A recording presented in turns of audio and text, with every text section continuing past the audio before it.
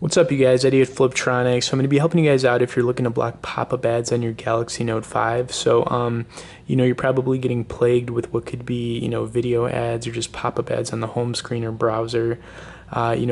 Basically what causes this, you guys, is, downloading, an app. It could be from the Play Store. It could be a third-party app that you got from an unknown source, or you could have downloaded a document on your browser. So there's a few different scenarios for what could be causing it, but the first thing you guys want to do is delete any new apps you may have downloaded since this started, and then you want to restart your phone. So if it's been happening for a week or 2 weeks or 3 weeks, try uninstalling anything that you've installed in that period of time, and then restart your phone.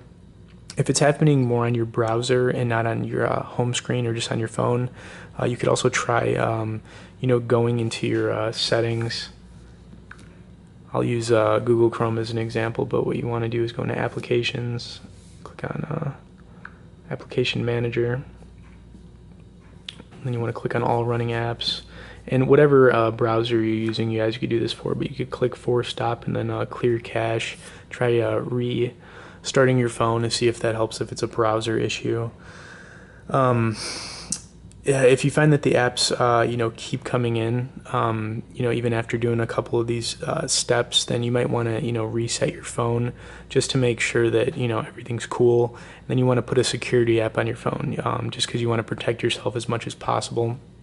One app I recommend getting is AVG. It's got so many, downloads on it in the Play Store, and it'll literally, keep your phone, checked 24 hours a day. It'll give you, all kinds of pop-ups and notifications for, if anything suspicious is going on. So it's definitely a good idea to get something like this on there once you get these pop-up ads off. Anyways, you guys, thanks for watching this video. Please like it, stay tuned for more, and be sure to subscribe to our channel.